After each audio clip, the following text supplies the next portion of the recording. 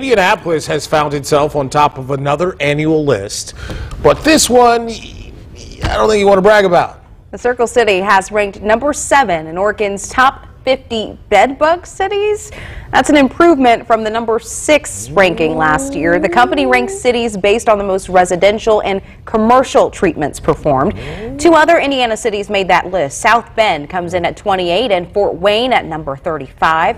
Chicago, looking at you, Nick, New York and Philadelphia, they are among cities. That makes sense. They are among the top 3. The Windy City has held the number 1 spot for 3 years. It's one of the biggest cities in the country. I get it. You'll find the list at fox59.com. Orchid is recommending you remember the SLEEP acronym if you're traveling this year. Survey the hotel room for signs of infestation, such as tiny ink-colored stains on mattress seams and soft furniture.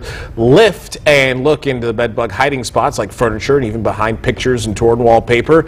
Elevate luggage away from the bed and wall. Examine your luggage when you repack, and place all of your clothes in a dryer for 30 to 45 minutes when you get home. Don't be nasty, y'all. That picture makes me not want to go anywhere.